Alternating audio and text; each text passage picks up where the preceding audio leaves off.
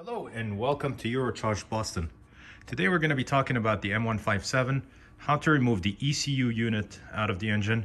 This is the V8 engine, 5.5 liter. You're going to see in models between 2011 or 12, depending on the market, and all the way to 2019, because this engine existed in some of the late SUVs. Unfortunately, its life was cut short in the midsize E-Class, CLS. But it survived until 2019 in SUVs. But nonetheless, to get the ECU out, to get this out, what we need to know is we need to remove this cover in the middle. And what you need to know is there are 1, 2, 3, 4, 5, and 6 clips holding this cover down. Depending on the age of the car, some of these clips are maybe already broken or brittle, so you want to be very careful with the cover. The best way to remove it, start with this clip, and what you want to do is you don't want to yank on the cover, but instead you want to pull up while countering with your finger on the airbox. So do this. There's one out. Here's another one out. And then lift up from this spot.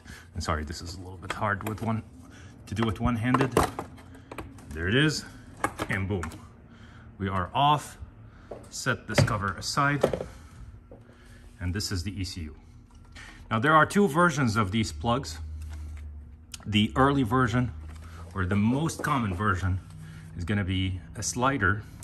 You pull it toward you, and the cover comes off. And now we can actually remove the ECU up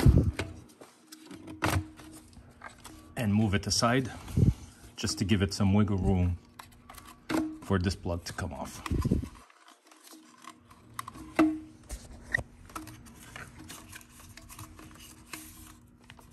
want to pull all the way, and here it is.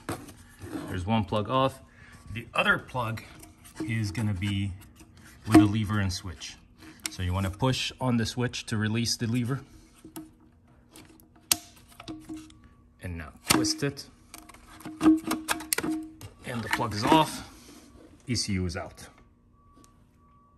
To put it back in, reverse the order, put it down, put the plug in, turn the lever, similarly in here.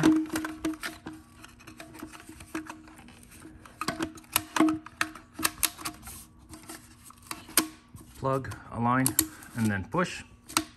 Now we're in. Now what you need to do is align these sockets where they belong and push down. 1, 2, 3, and 4. And then finally, you need to put the cover back on. And the best way to align this is to actually align the back clips like this. Put one in, put two in, and this will actually align everything else. You can just push down and everything will click in place. It is as simple as that.